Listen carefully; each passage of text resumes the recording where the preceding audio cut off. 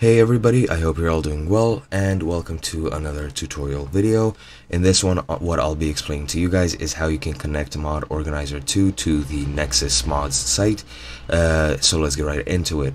The main reason you want to do this is because Nexus mods, most mods on Nexus have a button which says download via Mod Manager, which is either Mod Organizer 2 or Vortex.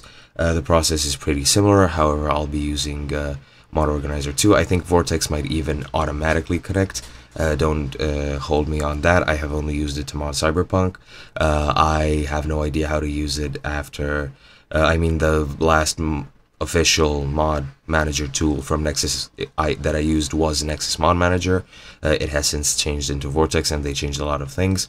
But yeah. In Mod Organizer 2, what you want to do is, if you have the standard skin, as you can see here, you have this wrench and screwdriver icon.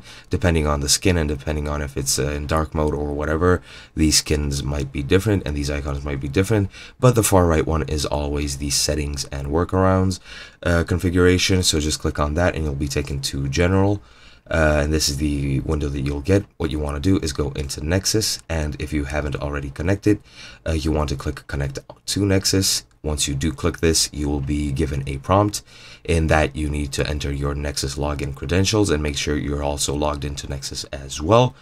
I think you can't do it through Nexus. I might be mistaken, but I'm pretty sure you can only do this through Mod Manager.